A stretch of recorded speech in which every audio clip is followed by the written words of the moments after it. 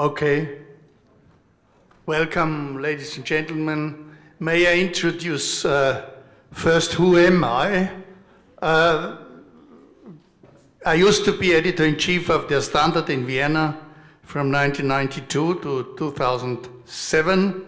Since then, I work for this paper as a columnist and moderator, and I'm the publisher of a quarterly. Its name is Phoenix, and it deals with political and cultural phenomena. I may introduce the participants in this final discussion of this day. William Horsley is media freedom representative of the Association of European Journalists, correct? Okay. Then we have Barbara Trionfi. We know each other from our work together for several years in the IPI Secretariat in Vienna, the Institute for Press Freedom, where she is the press freedom manager and travels a lot, investigative work mostly. So that's the reason why she is on this panel. Susanne Scholl is a very important journalist in Vienna because of her background. She used to be many years a correspondent of the Austrian TV and radio in Moscow. And this engagement is one of the reasons why Austrians are better informed than several other countries in the European Union about what is going on in the Eastern Hemisphere. So I am advised to keep some distance to the microphone, which is which is a difficult lesson for a journalist. Kostas Arvanitis, correct, is editor or journalist in Greece. Which paper?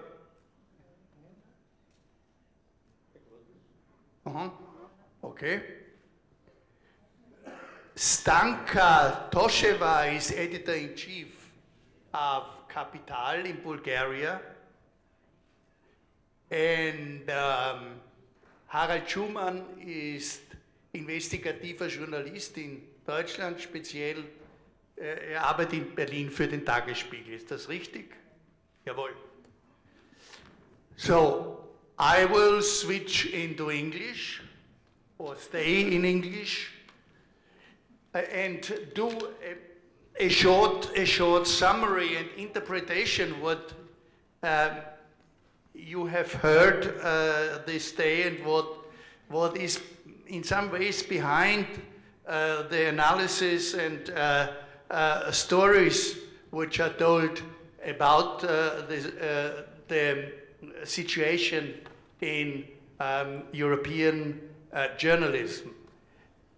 Democracy, in my opinion, has become a kind of fashionable performance, a kind of expression for political events.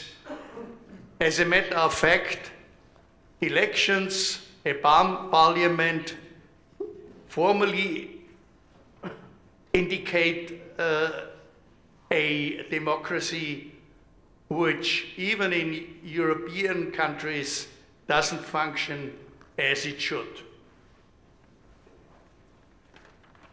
In fact, elected politicians are no longer the decision makers. Even in many EU members of governments are ruled by interests of pressure groups, by influential publishers, and are therefore not the lawyers or controllers of public affairs. The state has to defend, in the opinion of big industrial complex, has to defend the interests of these companies, has to defend the interests of global players, namely the defense, so-called defense industry. And therefore surveillance structures are very important and are very influential as they become more and more influential. NSA is only one of them. And last but not least, hand in hand with this phenomenon, dissidents are criminalized not only in former dictatorships. Dissidents are I would say, the controllers who are not longer able to exercise real control. And social medias are infiltrated by intelligence services, and the story that they support democracy is something which more and more becomes becomes the same facade than what happens with democracy. What I ask the speakers is, if possible, to look behind these facades and to explain how it has come that democracy became weaker and weaker, how that could happen, that pressures and other oppression means are against democratic developments, and how methods could development which we knew from dictatorships, and we saw or we heard some examples from Greece. Mr. Horsley, please. Thank you very much, Mr. Chair. I'm William Horsley. I work with the Association of European Journalists, which is an independent group, and also the Centre for Freedom of the Media, which is linked to the University of Sheffield. I was a frontline reporter for the BBC for many years, but in recent years, I hope, Mr. Chairman, I will be in a position to help to do what you ask, because I have, like my colleague from the IPI, been very much involved in examining the anatomy and the reasons behind the kind of symptoms that we heard about this morning, the decline of freedom of expression linked to the weaknesses of democratic government. And what I'm going to do is to put to you the paradox that, as we all know, the internet has been a many thousands times explosion in the opportunity for people both to find out information and to express themselves. And yet here we are talking about a new wave and new forms of repression, and to a large extent successful repression by states, not just in traditional totalitarian states, but closer and closer to home. I have a quotation here from Paul Starr. He is a Pulitzer Prize winner and a professor at Princeton. The digital revolution, he says, has been good for freedom of expression, increasing the diversity of voices in the public sphere, and it's increased the demands for transparency. But the digital revolution has also weakened the freedom of the press. Now, I think that the statistics bear out this surprising conclusion that the freedom of the press is getting weaker. The first reason, of course, is the first symptom is the increase in violence, and particularly killing of journalists. The headline is that in 2012, a record number, 121 journalists worldwide were killed. Of course, attacks, abductions, disappearances, torture are also increasing. The Committee to Protect Journalists does a survey every year. They say that more journalists are in jail in recent years than ever before. Why is this? Well, clearly, the killings of journalists in conflict zones continues in places like Syria. What's new is a vast swathe of countries, from the Philippines through Pakistan to Mexico and South America, where in non-conflict zones, it's a free-for-all against journalists, with corruption of the authorities, very often the judiciary, and criminal gangs and other enemies of the press, who find that it is very easy to silence those critical voices by violence, or sometimes by simply buying up or co-opting journalists. And so this is corrupted journalism itself. And I would make the point that it also points to a wider breakdown in the rule of law. What I've observed from doing frequent surveys for the Council of Europe, and also for the OSCE, the Organization for Security and Cooperation in Europe. By the way, this book, the guidebook on safety of journalists by the OSCE, will be updated in the next few weeks. That's a little bit of publicity. What I've found is that the decline, the attacks on freedom of expression are very much linked with things like control of elections, and this pervasive corruption of the judiciary, which means that very, very few crimes, attacks against journalists worldwide are prosecuted. It is called impunity, and impunity is a great encourager of further attacks. We see it in the European area, in places like Russia, and much more widely in Turkey. Now we see the government moving to control the internet, the new battleground, in effect, and there is a picture of a desperate, really weakening, really pathetic situation of the mainstream media, who've been so controlled by the government apparatus and the owners who are close to the government apparatus, that the public have switched to social media. But the social media are not adequate force to hold power to account, as we've seen. I have one little story for you about freedom of expression, freedom of information. Freedom of information should be, and sometimes is, a fantastic new means to give the public the right to know, and it does uncover corruption. It's no accident that in Russia, it is the website of Alexei Navalny, the opposition man, about the anti-corruption website, that it had become the sharpest thorn in the side of the Putin machine. The Associated Press agency ran a very original survey of more than 120 countries around the world, asking the state two questions to test freedom of information. The first was, how many people in your country have been arrested on anti-terrorism laws since 9/11?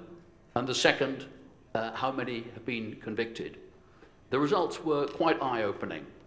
More than half had no reply or no proper reply at all. Mind your own business was the summary. Surprisingly, Belgium and Austria were among those that didn't reply at all. The US and Canada, according to AP, were almost useless. So anti-terrorism laws are the key, as we've heard at this conference, to this new, the new limitations on the press, with states everywhere encroaching on what I would call the bedrock of the rules, the agreed set of rules in Europe, which has been won by decades of struggle and effort through institutions like the Council of Europe, the European Convention on Human Rights, and so on, and which we now see in very grave danger.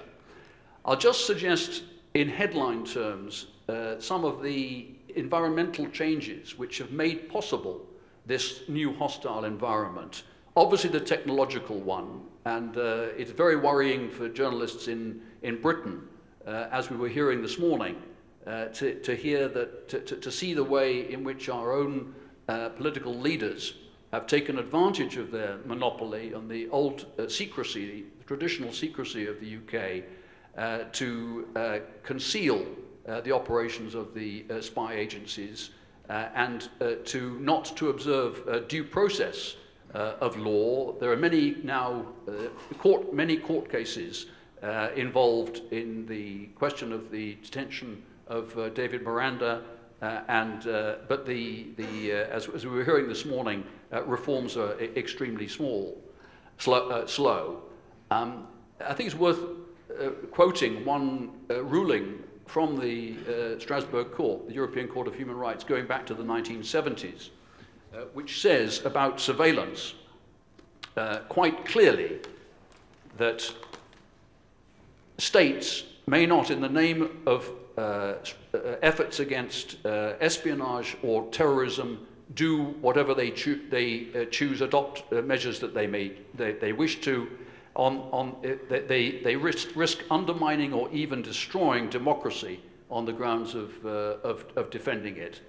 My last point would be precisely that the response, the future of this debate will depend on the media being vigilant. It'll depend on the public being vigilant and caring.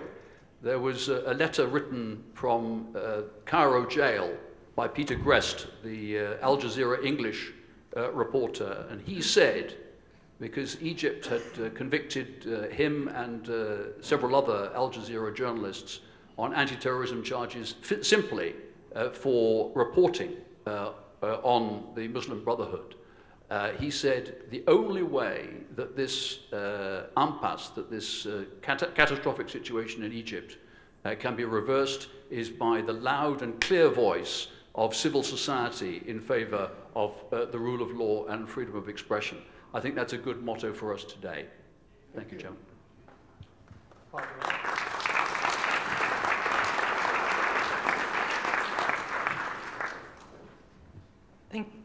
Thank you very much. And first of all, I would like to thank the organizers, Transform, the University of Vienna, and the organizer of this conference, which is wonderfully timely and really interesting so far, at least. We've heard a lot today about the Snowden affair and the harassment of The Guardian in the UK. Maybe not many of you have heard about another development that has generated a lot of talk about press freedom in the UK, which has been the news of the world phone hacking scandal, which led to the Levinson inquiry and eventually the so-called Royal Charter on Self-Regulation of the Press as a statutory form of regulation of media ethics, so beyond already existing and legitimate laws in this area. These developments have represented a wake-up call about the state of press freedom in Europe, in particular in Western Europe, which is commonly believed to be a beacon of press freedom, the place where the very idea of press freedom was born, and the home continent, if you want, to philosophers such as John Milton, John Stuart Mill, Jürgen Habermas, and you know, the idea of the marketplace of ideas, the public sphere, and so on. This is the Europe we believe we had, and recent development in the UK, what we just heard about Greece, has been eye-opening. Indeed, we've come a long way in Europe, and generations of legislators, civil society, and social actors with a strong belief in the importance of press freedom and freedom of expression has brought about a decent climate. However, behind this surface, which certainly is a very thick surface, but behind this surface, the situation is bleak. It was a combination of factors in the UK, including the revelation of some scandals affecting media credibility, a degree of unhealthy competition between media groups, Snowden leaks and the investigation into The Guardian that followed, and all these elements came together to and led this thick surface to crack. And people who are concerned about press freedom started wondering why the UK does not include any guarantee for press freedom in its fundamental laws, and whether that shouldn't be necessary. The situation in the rest of Europe is not very different. We have, indeed, most European countries have constitutions which include guarantees for press freedom, but the meaning of these guarantees is greatly diluted by a number of other laws, which were specifically passed, many of them decades ago, to restrict free speech, which was long considered a dangerous doctrine. Almost everywhere in Europe we have criminal laws protecting our heads of states, our royals, and even the public officials from criticism. So we have laws granting special protection to the very people who, as leaders of our democratic system, should be under the greatest scrutiny. And it doesn't end there. We have laws protecting our religions, the religious authorities. We have very strict state secret laws, as we have heard this morning, earlier today, with very poor public interest, very weak public interest clauses. And interestingly, as diversity increases across Europe, our government are encouraged not to foster dialogue and exchange between cultures and generate understanding through education, but rather to pass laws, so-called hate speech laws, blocking any debate that may involve criticism of minority or majority groups in the society. And we don't need to go very fast to see the absurd consequences of these laws. Here in Austria, only a few weeks ago, many of you will have heard about the case of Michael Genner, that's how you pronounce it, the chairman of Asyl in Not, which is a Vienna-based group that advocates for the right of political asylum, and who was charged with endorsing a punishable offense. The charge stemmed from an article in which Genner expressed support for the work of human smugglers who help refugees fleeing countries torn by war, terrorism, or religious fundamentalism.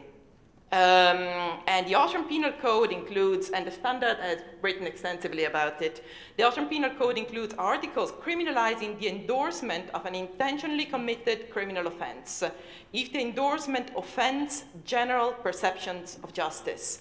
It's a law that it basically, we're thinking, you know, it is a law that effectively blocks any democratic debate, questioning the legitimacy of decisions taken by state institutions, which is a basic exercise in any democracy. And similar laws exist everywhere across Europe. And I'll give you a couple of interesting example taken from a book on hate speech laws in Europe by a lawyer called Paul Coleman. In 2004, the Swedish pastor Aki Green was sentenced by a district court to 1 month in prison for preaching a sermon on the biblical teaching against homosexual behavior. Green's offense was expressing contempt or disrespect for a group of people. And in December 2010, Helmut Gries, a 63-year-old man, was sentenced to pay 800 euro. It was a settlement in a fine under section 188 of the Austrian Criminal Code for offending religious sentiments. His offense was yodeling in his garden, an act that the judge found was an attempt to mock the faith of his Muslim neighbors. This is a couple of minutes. So this is the type of law that we have around Europe, and it's true we haven't used them very much, but still the chilling effect that these laws have on our speech is immense. The limitations on free speech in Europe are not limited to these type of things. Indeed, we're talking about imprisonment of journalists. The country that imprisoned the most journalists is Turkey at the moment. 60 journalists in prison on terrorism-related charges. The big majority of journalists in prison in Turkey, some possibly covered issues related to the Kurdish minority, but many of them basically expose wrongdoings of state authorities and happen to belong to the Kurdish minority. So terrorism law were quite useful there to silence criticism. We spoke about violence. Violence is not common only in the Philippines or in Mexico. Violence is unfortunately common in Italy. Many journalists in Italy work under police protection. And not only that, I mean, across Southern Europe, Corsica, many journalists are threatened regularly there. And on a final note, because Europe has been successful in convincing the world that what we have here is democracy at its best. The restrictions on press freedom in Europe become an easy justification for more repressive regimes. This morning, when I was checking my emails, I found in my mailbox an appeal by a US-American congressman calling on Egypt to free the Al Jazeera journalists currently jailed on terrorism charges. And while this is great, the congressman said being a journalist should never be considered a crime. Well, this is great, and we welcome these type of appeals. I wonder what is the moral authority of a government like the USA that is the primary promoter of strict anti-terrorism laws and the first one to have used such laws beyond their legitimate democratic scope in order to limit freedoms. Thank you. Thank you.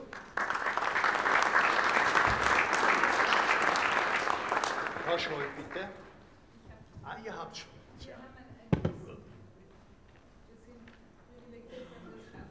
Auch anzuschalten. Ja, wir schaffen es.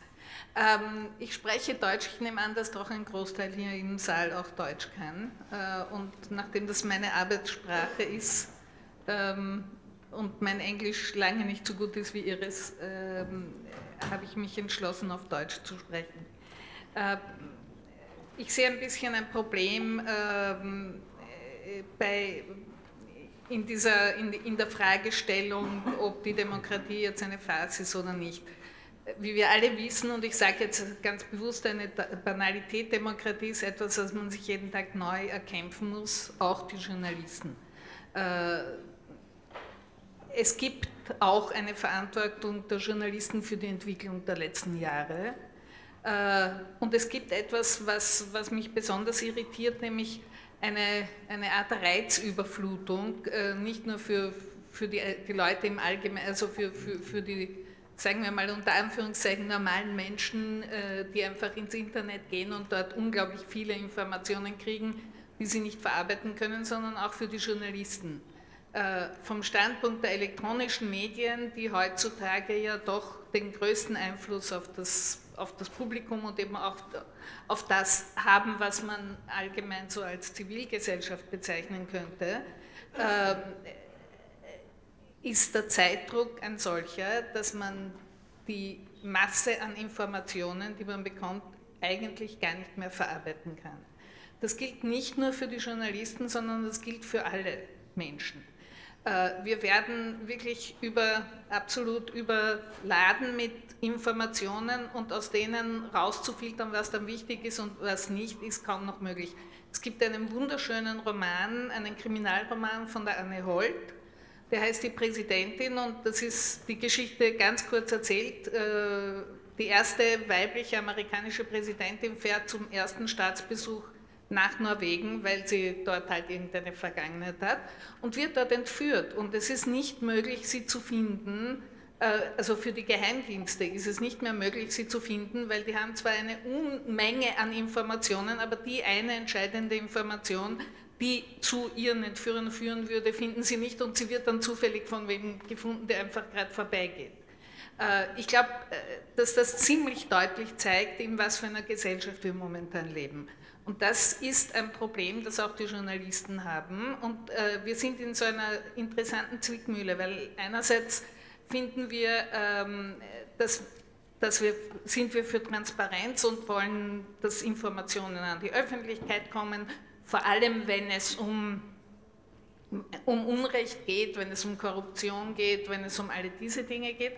Auf der anderen Seite sind wir selber gefangen in dieser Art von Jagd nach immer neuen Informationen und begeben uns in die Situation, dass wir dann eben Leute beschuldigen, auch wenn wir es nicht so genau wissen, weil wir es halt irgendwo lesen und nicht mehr genau wissen, was die Quellen sind, nicht mehr genau wissen, wen man jetzt eigentlich fragen muss, weil alles viel schneller gehen muss, weil so viel kommt, weil alle irgendwie alles wissen und auch nicht. Und im Endeffekt sollten wir uns überlegen, dass die Rolle, die wir als Journalisten haben, nämlich die Informationen auch nicht zu filtern im Sinn von Zensur, aber zu filtern, um zu sehen, was wichtig ist und was nicht, sollten wir eigentlich viel ernster nehmen. Und ich glaube, das ist ein großes Problem und das haben wir alle fast verlernt. Ich nehme mich selber da gar nicht aus. Klar, man geht in der Früh ins Internet und schaut mal, wer was berichtet und dann steht halt da, die Krim hat sich gerade von der Ukraine abgespaltet und dann ist man furchtbar entsetzt und stellt dann fest, dass das nicht ganz so ist, dass halt ein bisschen was anderes passiert ist, aber inzwischen ist die Meldung schon draußen.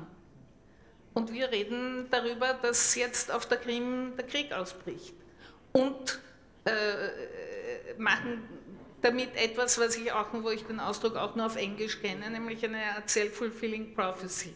Und das finde ich, ist wirklich, sollte heutzutage unser Hauptthema sein. Dankeschön. Danke vielmals.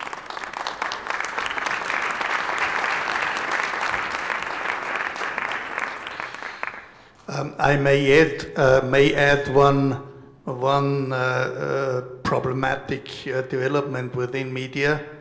This is a so-called block journalism and der Bürgerjournalismus auf Deutsch. It is very much favored by publishers and media tycoons because bloggers and journalists from the street are much cheaper than professional journalists, and when making money, it's of course not the point of quality, it is the point of cash. And this is one of the very, very dangerous developments in our situation at the moment. The next speaker is our Greek friend Kostas Arvanitis.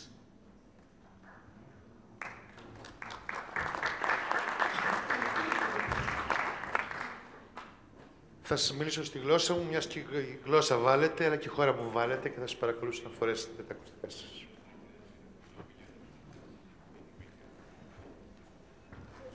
Με πολύ μεγάλο ενδιαφέρον παρατηρώ τις ενδιαφέρουσες τοποθετήσεις των συναδέλφων και με έφεραν πολλά χρόνια πίσω. Ήταν οι προβληματισμοί που είχαμε εμείς πριν η χώρα μπει στο μνημόνιο. Αυτά ήταν ακριβώς τα θέματα που ζητούσαμε τότε. Όμως εγώ ήρθα εδώ πιο πολύ να σας μεταφέρω την εικόνα που ζούμε σήμερα και αν συμφωνήσετε στο τέλος, ενδεχομένως να συμφωνήσουμε ότι έχουμε πολύ μεγάλη ανάγκη της υποστήριξής σας. Αν είναι εδώ η συνάδελφος από τον Guardian, πρέπει να τη συστηθώ. Είμαι ο δημοσιογράφος, ένας εκ των δύο, που η εκπομπή του κόπηκε στη δημόσια ραδιοτηλεόραση, σε αυτό που ανέφεραν οι συνάδελφοι από το Unfollow, όταν 6:03 πρώτα λεπτά, ώρα Ελλάδας, επαναφέραμε στη δημόσια τηλεόραση, στην ΕΡΤ τότε, το έγγραφο του ιατροδικαστή ότι οι άνθρωποι που συνελήφθησαν χτυπήθηκαν βάναυσα στη Γενική Αστυνομική Διεύθυνση της Αθήνας και το σχόλιο ήταν αν ο κύριος Δένδιας θα κάνει τελικά μήνυση στο Guardian ή θα παραιτηθεί. Αν θυμάστε, τότε η εκπομπή κόπηκε στον αέρα, ήταν η πρωινή εκπομπή της ΕΡΤ. Ένα μεγάλο ποσοστό τηλεθέασης, νομίζω ήταν εκείνη την εποχή, ήταν η δεύτερη εκπομπή σε τηλεθέαση στην Ελλάδα. Μετά από λίγο καιρό έκλεισε και η ΕΡΤ. Θα ήθελα λίγο λοιπόν να σας πω την ιστορία, όχι τη δική μου ιστορία, αλλά τη δική μας ιστορία στην Ελλάδα, διότι τίποτα δεν είναι τυχαίο. Τα πάντα λένε ότι στη χώρα μας άλλαξαν από τη στιγμή που η χώρα μπήκε στο μνημόνιο. Τα πάντα όμως είχαν αλλάξει χρόνια πριν, όταν άλλαζε το παραγωγικό μοντέλο της χώρας. Σας θυμίζω ότι η χώρα μου ήταν αυτή που χειροκροτήθηκε το 2004 όταν έκανε την Ολυμπιάδα. Σας θυμίζω ότι η χώρα μου εκείνη την εποχή μπήκε στην Οικονομική Νομισματική Ένωση. Θυμίζω ότι εκείνη την εποχή, με τον Πρωθυπουργό Σιμίτη, η χώρα άλλαζε παραγωγικό μοντέλο ανάπτυξης. Και για αυτή την αλλαγή βεβαίως και ευθύνη και γνώση είχαν οι εταίροι και συνεταίροι στην Ευρωπαϊκή Ένωση. Θέλω να σας πω ακόμα ότι στην Ελλάδα είχαμε τους παραδοσιακούς εκδότες. Και όπως είπαν πολύ σωστά νωρίτερα οι συνάδελφοί μου, από το Unfollow αυτά άλλαξαν όταν στο χώρο των μέσων μαζικής ενημέρωσης μπήκαν εργολάβοι και άνθρωποι της πιάτσας, της δουλειάς. Σήμερα οι άνθρωποι αυτοί ουσιαστικά ελέγχονται αποκλειστικά από τις τράπεζες. Οι τράπεζες ελέγχονται απόλυτα από την Τρόικα. Σήμερα η Τρόικα τροφοδοτεί το μοναδικό τομέα με χρήμα των Ευρωπαίων πολιτών και των Ελλήνων λιμοκτονούντων πολιτών, τα μέσα μαζικής ενημέρωσης. Αν θεωρεί κάποιος ότι αυτό δεν είναι ένα στημένο σικέ παιχνίδι, τότε νομίζω ή εθεροτυφλεί ή ουσιαστικά έχει άλλη πολιτική θέση από αυτή της δημοκρατίας. Θέλω ακόμα να σας μεταφέρω ότι πριν κλείσει η ΕΡΤ, θα μπορούσε ένας Αυστριακός εδώ να φανταστεί ότι κάποια στιγμή μια κυβέρνηση θα πει «Κλείνω τη δημόσια ραδιοτηλεόραση», δεν ξέρω, μπορείτε να το φανταστείτε. Εμάς μας συνέβη αυτό. Με διάγγελμα. Warum nicht? Warum nicht? Why not? If a right-wing party had prevailed in the strength of Jörg, this possibility would have been a real point of the future.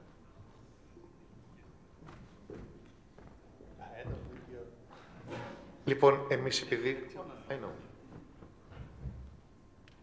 Εγώ ήρθα να μεταφέρω εδώ τη δικιά μου εικόνα και εσείς θα κρίνετε τι θα κάνετε αν το ακροδεξιό σας κόμμα κάνει αυτή την κίνηση. Ήθελα μόνο λίγο να κλείσω την ιστορία για να πω δύο λόγια αν προλάβω και για το θέμα αυτό καθεαυτό. Οι συχνότητες στην Ελλάδα, όταν έκλεισε η ΕΡΤ, που ήταν ο μεσολαβητής ουσιαστικά, ο δημόσιος εγγυητής της διαδικασίας, η κυβέρνηση έκλεισε την ΕΡΤ, πέταξε ουσιαστικά έξω αυτόν που θα διαχειριζόταν εκ μέρους του ελληνικού δημοσίου τη διαδικασία και οι ιδιώτες από μόνοι τους μοιράσαν τις συχνότητες.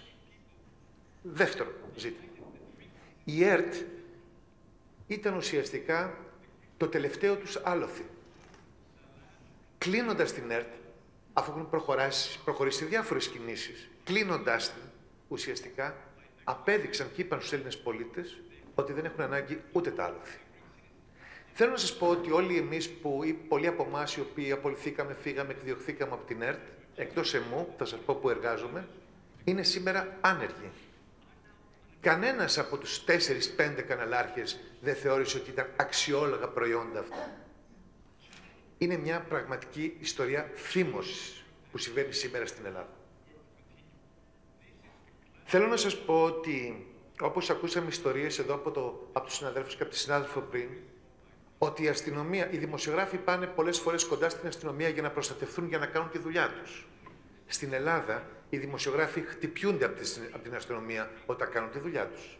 Θέλω να σας θυμίσω ότι ο πρόεδρος των Photoreporter, ο κύριος Λόλος, ήταν στην εντατική μετά από χτυπήματα των δυνάμεων καταστολής, όταν φωτογράφιζε τις εξελίξεις στην πλατεία Συντάγματος.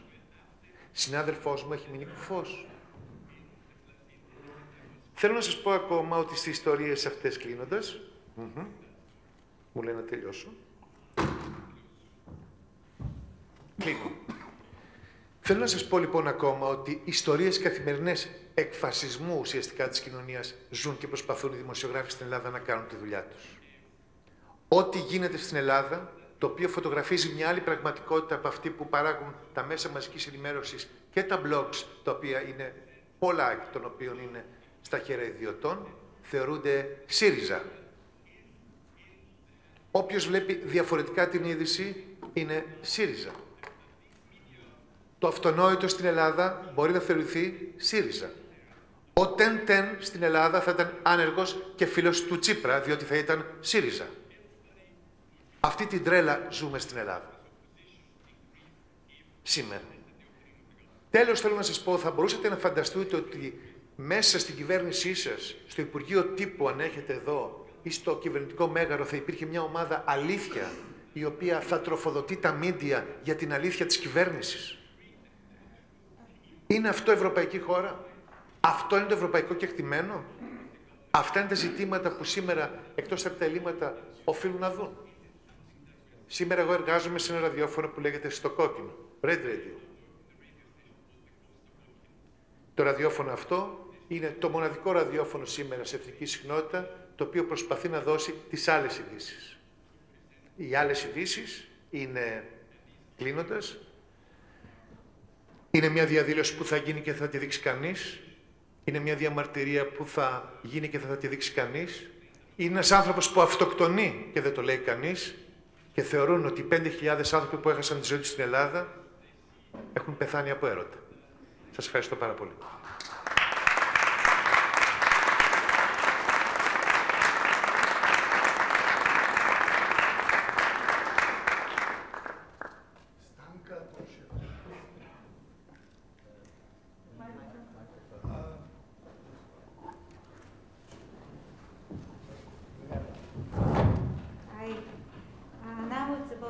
Story, or how to compete with baseball bats. In early January this year, a team from Franco-German TV network Arvanitis began filming a report in Sofia. The report was titled "Bulgaria will only fight against corruption." I am actually going to talk neither about the report itself, but not about the topic, which is extremely important and painful for Bulgaria, but about the circumstances and incidents surrounding this report. The team was stopped by the police.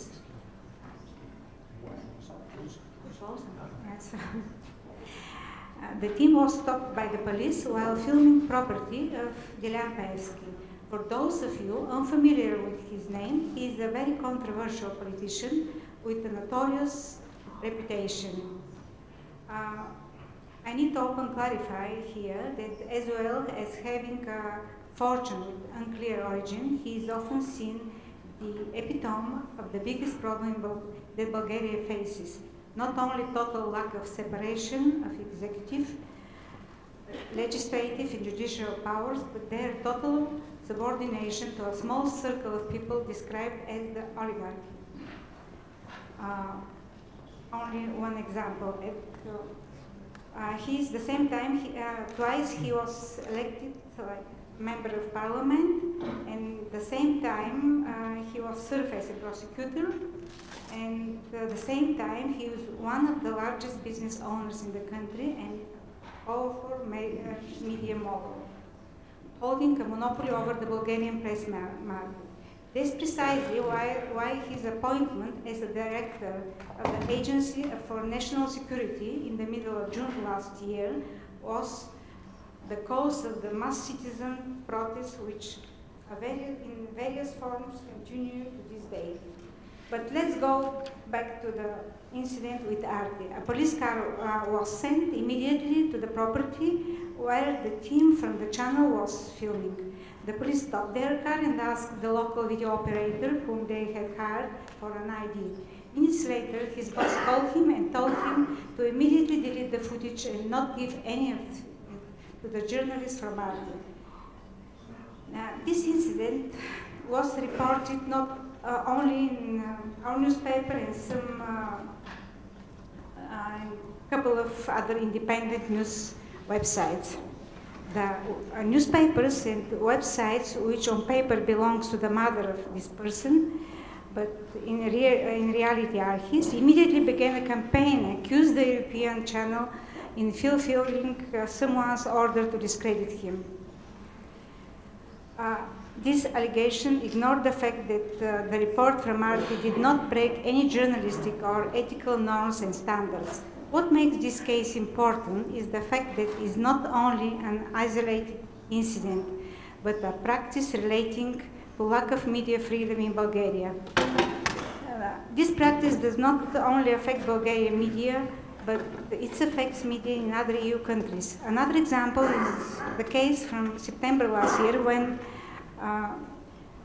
Paevsky conglomerate named New Bulgarian Media Group and caused a similar scandal threatening to sue the German state broadcaster Deutsche Welle. The threats came after the Bulgarian service of Deutsche Welle aired a report about the influence that this person and his group have on government decisions. The example with Arti perfectly illustrates not only the problems with the current media environment in Bulgaria, but also the situation how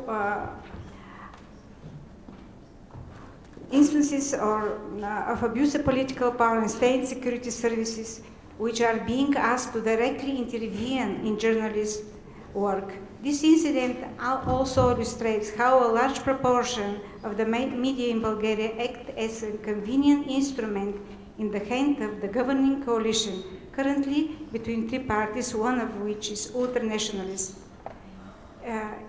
It's not a coincidence that those media are often referred to as the baseball bats for the powers that be. This analogy comes from the early years of Bulgarian transition when criminal groups used to racketeer everyone with the help of baseball bats. All of this can explain why investigative journalism has almost ceased to exist when it comes to people with power and when it comes to investigating the problematic process that protesters now refer to as puppeteering and mafiazation of the state. That's how people describe manipulating the government behind the scene and non-transparent decision-making. I'm talking about process, not a single occurrence, because the media outlets from New Bulgarian Media Group provides comfort and positive coverage to the previous government too. This affects pluralism of opinion, although pluralism is hardly present in a country with such strong concentration of ownership, newspapers, TV channels, and websites. For those media, journalistic standards in practice do not exist. What is more, the same media group holds the monopoly in distribution of newspapers throughout the country, which makes the situation that I have been describing even more sinister. To a large proportion of other publishers, this monopoly can be fatal. Finally, the true ownership of the majority of those media. I want to tell you that the media in Bulgaria were the engine that drove the democratic changes in Bulgaria. Now, quarter of a century after the collapse of communism and 7 years into EU membership, the crisis is striking. There are several reasons for this. Among them are media concentration, unclear ownership, lack of criteria for access of state and European funding. Economic and political dependency, lack of effective regulation or self-regulation. And only one fact. According to a very recent national survey about the media environment in Bulgaria during last year, only 13.5% of Bulgarians believe that the media are independent.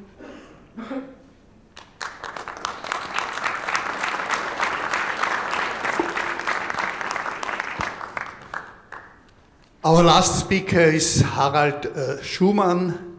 Wird ein bisschen anschließen an das, was Susanne Scholl angesprochen hat, namely the contribution of journalists themselves to the deteriorating quality of press freedom. Mr. Schumann, please.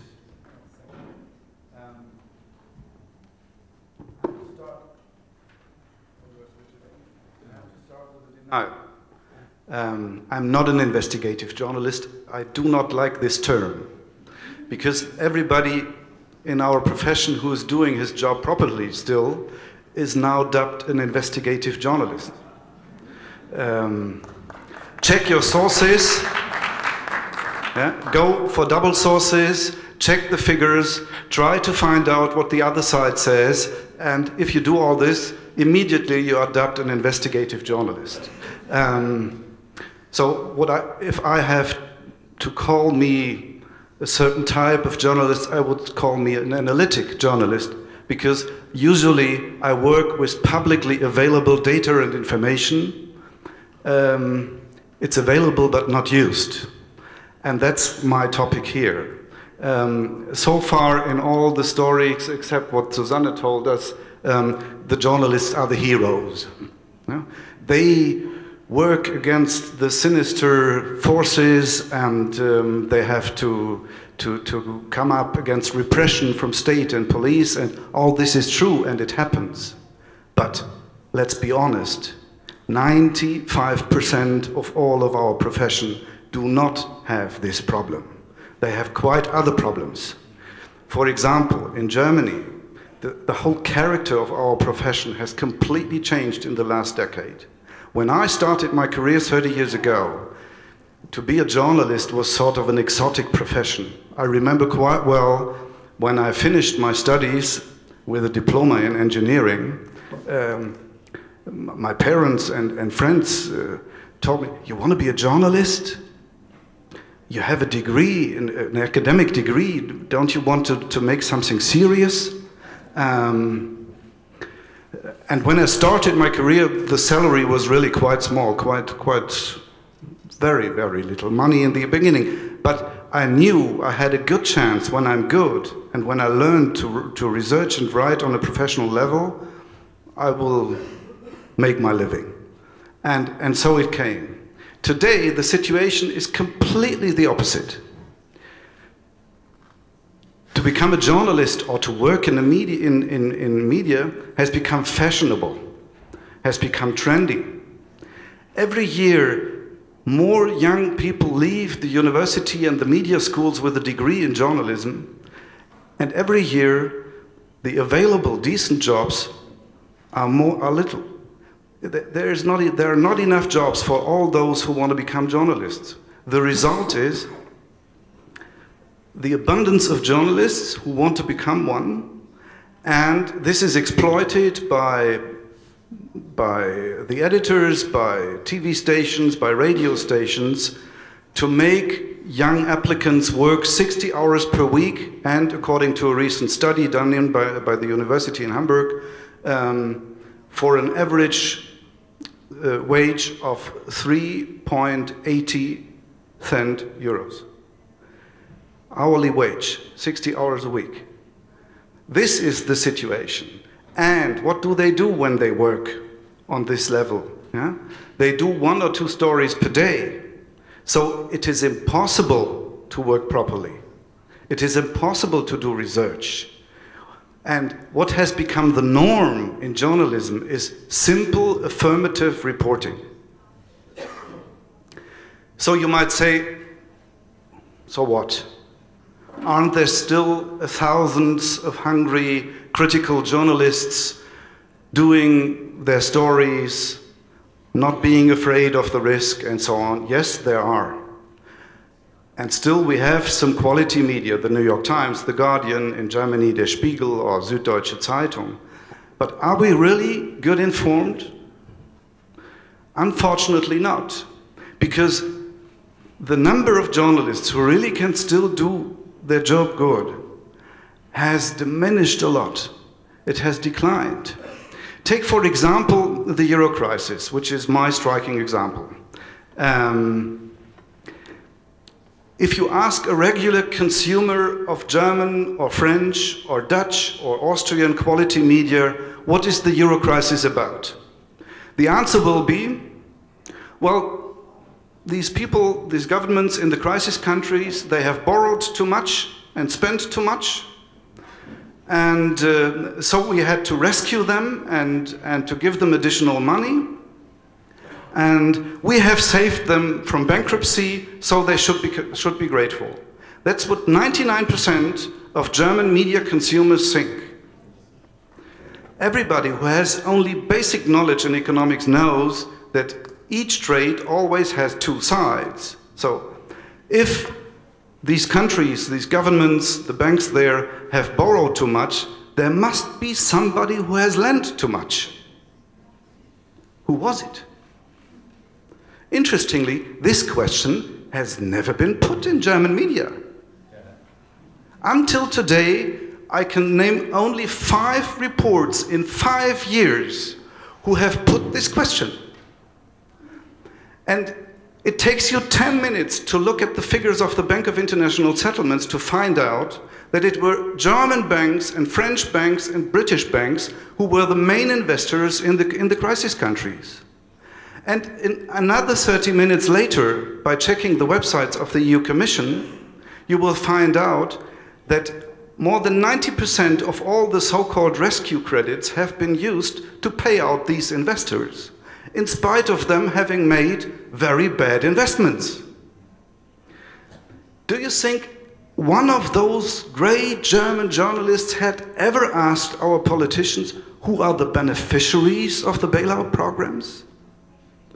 Imagine for a moment if this would have been done from the beginning of the Euro crisis, and the German voters, the German media consumers would have learned that every single cent their taxpayers' money spent in Greece, in Ireland, in Portugal, in Cyprus, is being used to pay out their fellow wealthy compatriots in Germany who have made bad investments. If everybody would have known from the beginning of the Euro crisis that this is the core business of all these rescue programs, we would have had a completely different debate. We would have discussed why every German taxpayer has to take the risk for the very few wealthy investors in the crisis countries who were also Germans. And maybe probably the political outcome would have been completely different. Yeah, we would have come up with an additional temporary wealth tax or something like that to compensate for this bailout of the investors.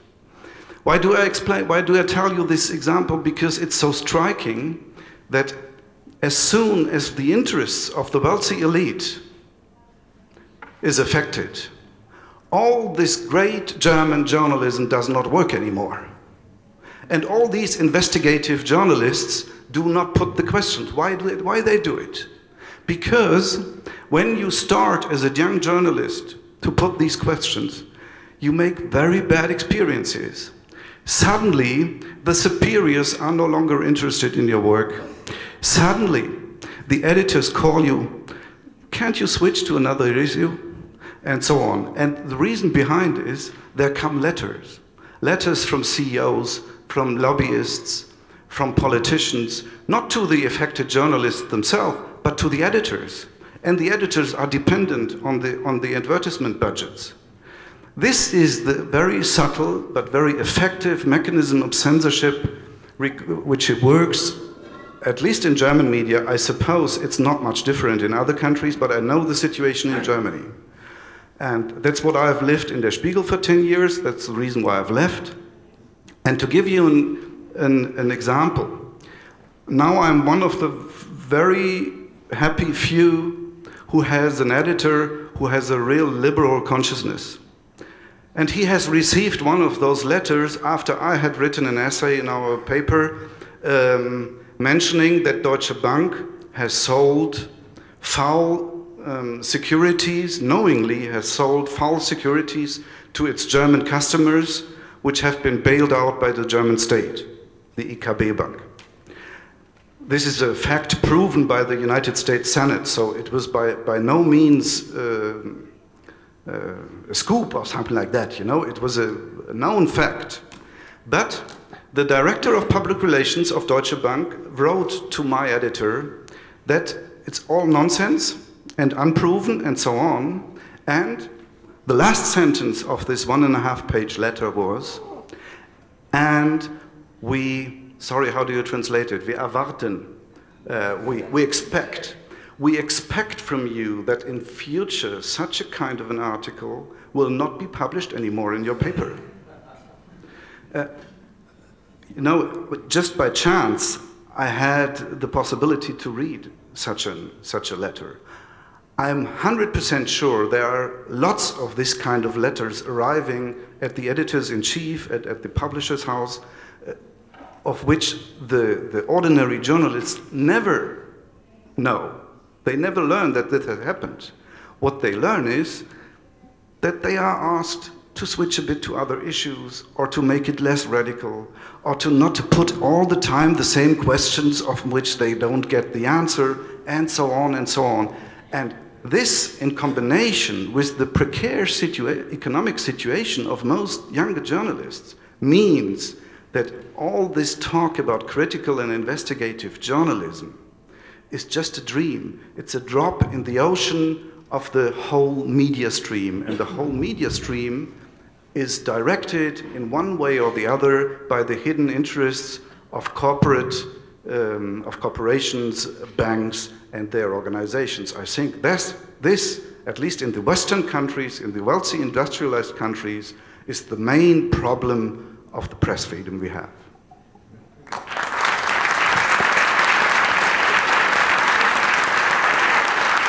Thank you.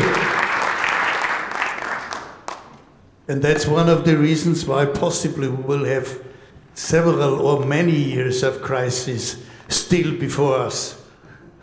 Because it favors the rich and it puts the blame on the mass tax players and payers and the ordinary people. Questions from the audience, please. We have still 20 minutes, so possibly one question or one statement. Yes. Θα παρακαλούσα να συμπληρώσω κάτι και για τους συναδέλφους εδώ. Νομίζω ότι θα έχει μία αξία για τη δουλειά. Το επαναλαμβάνω. Στην Ελλάδα το πρόβλημα δεν είναι σήμερα ότι έχεις διαφορετική εκτίμηση των δεδομένων ή των γεγονότων. Το θέμα στην Ελλάδα σήμερα είναι να μην μπει στην είδηση. Το βασικό θέμα στη χώρα σήμερα είναι μην αλλάξει την ατζέντα. Αυτά τα προβλήματα που είπε ο συνάδελφος σήμερα, επαναλαμβάνω, με έφεραν στα ωραία χρόνια της προηγούμενης πενταετίας. Σήμερα το θεματολόγιο κόβεται και ράβεται στα 5 θέματα που θέλουν οι 4 εκδότες, που θέλουν αυτοί που έχουν τα 4 τηλεοπτικά κανάλια και η κυβέρνηση.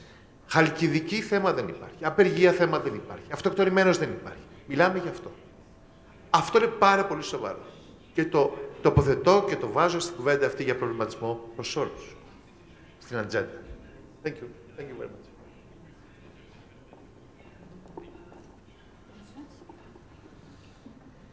Thank you. May I just answer? Yeah. You know, my statement was only complementary to what you said. Of course, I know the situation in Greece is much worse than ours in Germany. But if we don't achieve to overcome the hidden economic interests in our media business, we will sooner or later arrive where you already are. That's my fear. Okay. Ladies and gentlemen, I would like to collect 3 questions or short statements and then return to the podium to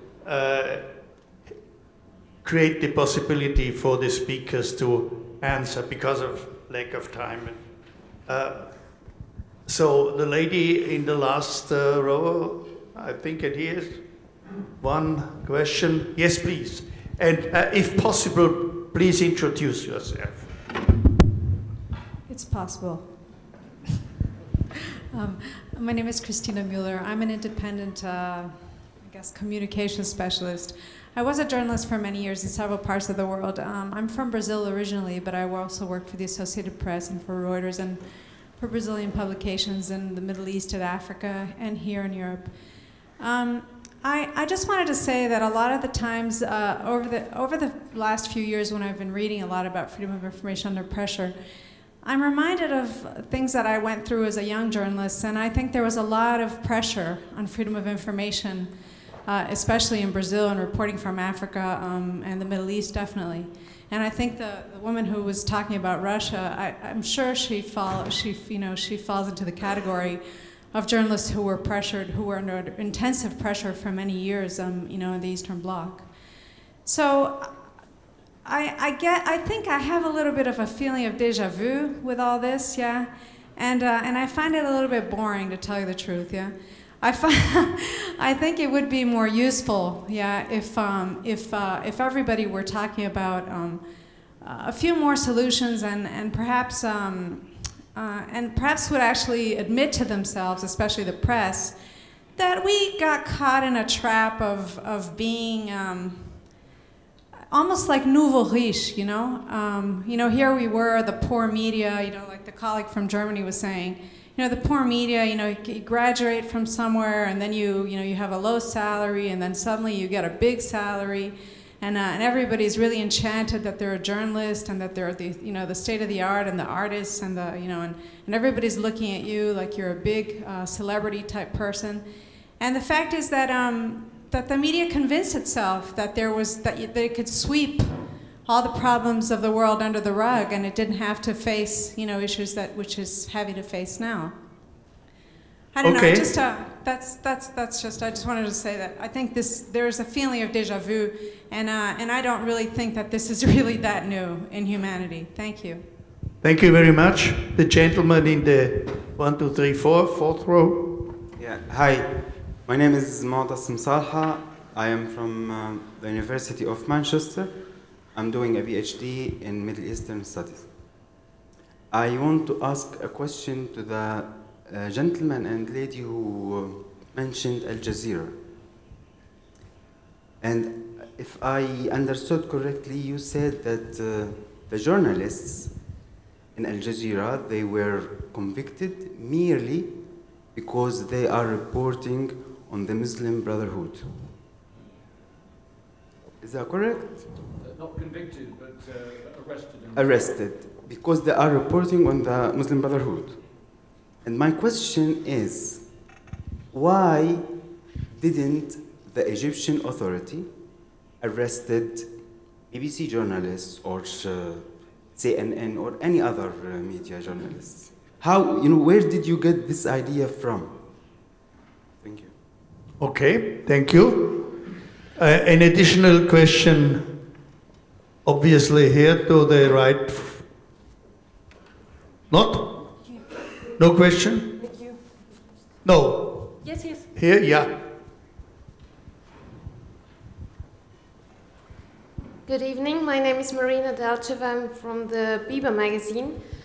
We all agree that freedom of media goes hand in hand with economical freedom and independence, but we give a lot of our work to our readers for free. On the other hand, we want to be dependent on public money or on revenues of advertising. So has anyone on the podium or an idea or a vision of how media companies could work in future without being too dependent on companies and governments and not paying their young journalists €3.80 per hour? Okay. And last question, the gentleman here, yes. Yeah, my name is Christoph. I'm a student here at the university, but I've also been a blogger for more than a decade. It kind of aligns with what the previous question was asking. I've been hearing a lot of complaints about different areas and things that aren't working. I mean, for you as a panel, what are some of the possible solutions? Not just economic models, but what could the future of freedom of information and media look like? Thanks. Thank you very much.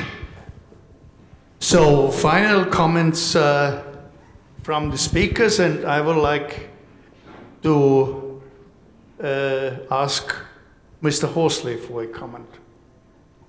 Thank you very much. I'll be brief, but on Al Jazeera, the charge sheet did specifically say that these journalists were arrested and charged because their dealings, including reporting and contact with people from the Muslim Brotherhood, was against national security. There were also some rather obviously trumped up charges about having falsified the images or the news reports. And the defense of Al Jazeera against the charges was precisely that the fact that we covered the Muslim Brotherhood and its people does not mean that we necessarily sympathize with them. So that was the core issue. The broader point about that is that this conflation, confusion between journalists possessing information or using information about sensitive groups or groups which are opposed to the authorities, to turn that into a charge of terrorism is becoming more common. It's also more common, unfortunately, in Turkey, and we've begun to see that in the UK as well, which is very distressing. Because the question of the excellent question about the corruption of journalism itself, I think you might be interested to know that in the UK, The Guardian is now, of course, to my mind, a vitally important champion of media freedom worldwide. But at home in the UK, it has many enemies within the powerful media. There is a background to this because, of course, it was The Guardian that exposed the phone hacking and the bad behaviour inside the Murdoch group, and is also very much, well, it's a left-right split, if you like. But they've been very bold. Their reporter, Nick Davis, wrote a book called Flat Earth News, which precisely made the point that the vast number, maybe majority, of stories that appear in mainstream newspapers are regurgitated. They are recycled, or they're based on PR. So that is, I completely agree with you, the real journalism. What I would say in passing is that in the UK, the tabloid press have rightly been attacked, have been shown to be shameful in the way they behaved. But my idea is that the reality in the UK of these impertinent, annoying tabloid journalists, this is one reason why democracy is alive in the UK. They ask the difficult questions, they push the boundaries, and very often it is the establishment papers who go with the establishment politicians, for example, with the new regulation system which is being proposed. So long live difficult journalism. And it's in some ways it's a shame that the courage is not responded by the readership. The circulation is not going up. The Guardian's circulation is not going up, and the readers are not able to see, or not willing to see this courage. And yes. Just to add, to me, well, you may be right about that. The important thing is that so many of the mainstream media in the UK have chosen to take the side of the security state over the Snowden issue. And many of them have written editorials saying that The Guardian is a danger to national security or is a traitor, this kind of thing, which is to my mind, extremely shocking. But it shows how deep these polarizations are in many countries, including the UK. So this lack of civic awareness in the UK is a puzzle, it is a problem, but the questions are being asked. I believe that with time, the civil society will come to understand these dangers better, because that is the British tradition. But my final sentence is, you know, there are remedies. The lady who asked the question is right. There are remedies. To make the Freedom of Information Act work, to have independent regulators, to have conflict of interest laws, to prevent this fusion of political power and media power, which we've seen, to hold back the demons of authoritarianism. All these things, these possibilities exist, but we need courage. We need courage from our societies, we need courage from our governments. My last sentence is, the UK has disappointed hugely by adopting a position towards the European Convention on Human Rights, saying that national parliaments and national laws should in many cases override the agreed rules of the European Convention. This is giving cover, it's giving camouflage to countries like Russia and Turkey. They just say, that's what we think, we're just following the example of the UK. It's a dangerous path. Barbara?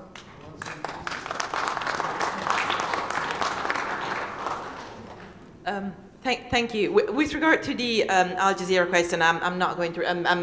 I would repeat what William has said. I mean, the facts are there, and there are excellent articles out there about confusion between journalists and terrorists.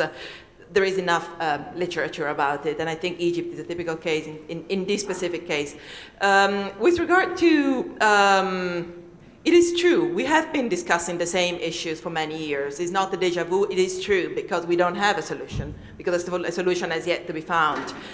We believe that we could have had a solution in online news media being possibly a cheaper way of, and a more accessible way for the broad audience. But it is true that news media is also still looking for a way to sell its news online.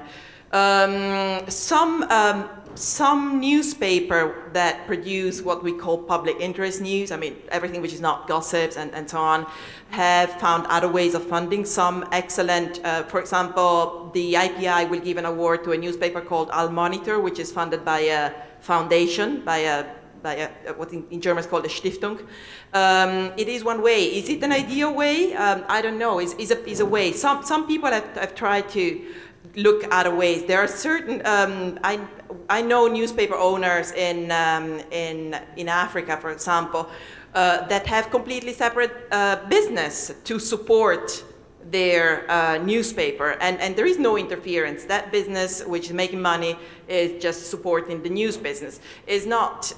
Again, I don't think it's an ideal solution. I don't think we have one so far.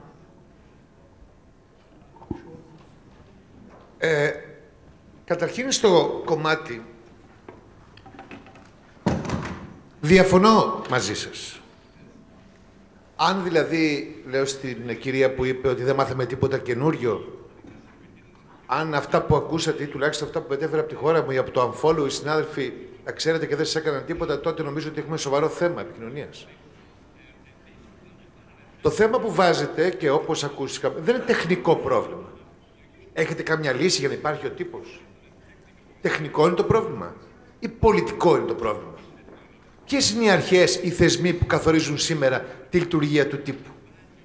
Την ελευθερία των δημοσιογράφων, δεξιών αριστερών, αναρχικών, χριστιανών, μουσουλμάνων. Αυτό είναι το μεγάλο ερώτημα σήμερα. Ποιος είναι αυτός που καθορίζει το τι είναι είδηση και τι δεν είναι?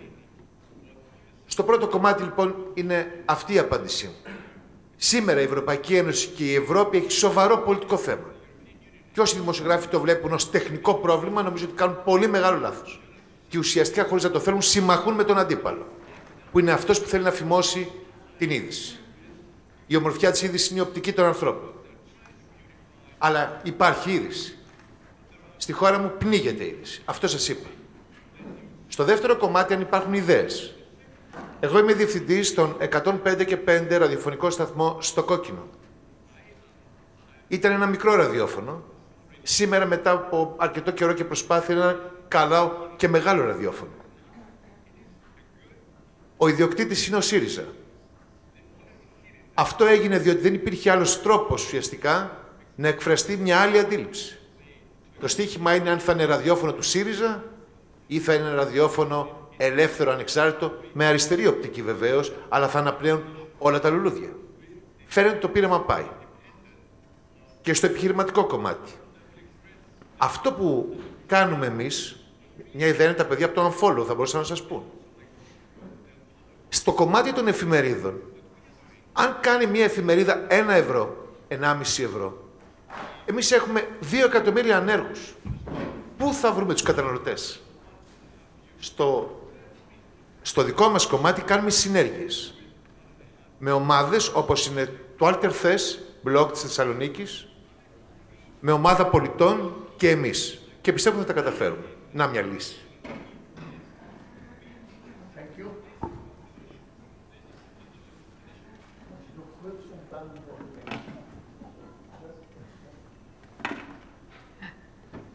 Ich denke, Sie haben schon recht, es gibt ein gewisses Déjà-vu und Journalisten jammern immer darüber, wie es ihnen geht und sagen immer, dass alles furchtbar ist. Ich glaube nur, dass wir momentan in Europa wirklich in einer Situation sind, dass sich die Lage wirklich verschlechtert hat, im Journalismus allgemein. Ich glaube auch, dass die Journalisten durchaus in die Pflicht genommen werden müssen. Ich glaube auch, dass es einfach sowas wie ehrlichen Journalismus geben muss, das heißt nicht investigativen, sondern in dem Sinn, in dem Sie das gesagt haben, dass Journalisten einfach ehrlich arbeiten müssen, auch wenn sie unter Druck sind und auch wenn die Zeit drängt und so weiter. Ich glaube, dass das eine Lösung ist und ich glaube auch, dass die Zivilgesellschaft sich viel lauter zu Wort melden muss, wenn Journalismus so unter Druck gerät, dass er nicht mehr ehrlich arbeiten kann.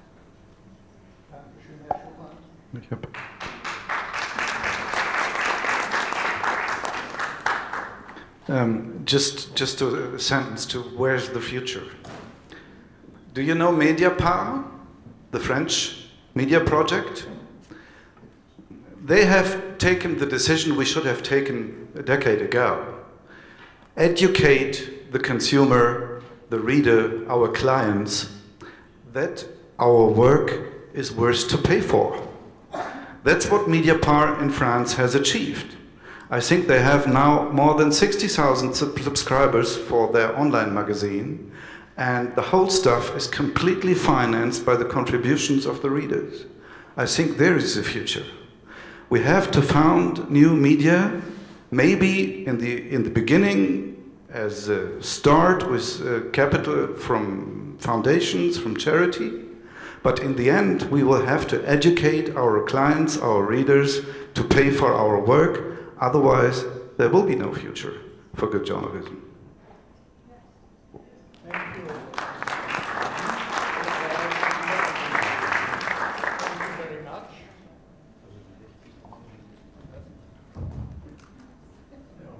We have closed our discussion precisely in time. It's 6:30, and I thank you for your engagement and for having been an interesting audience. Thank you very much.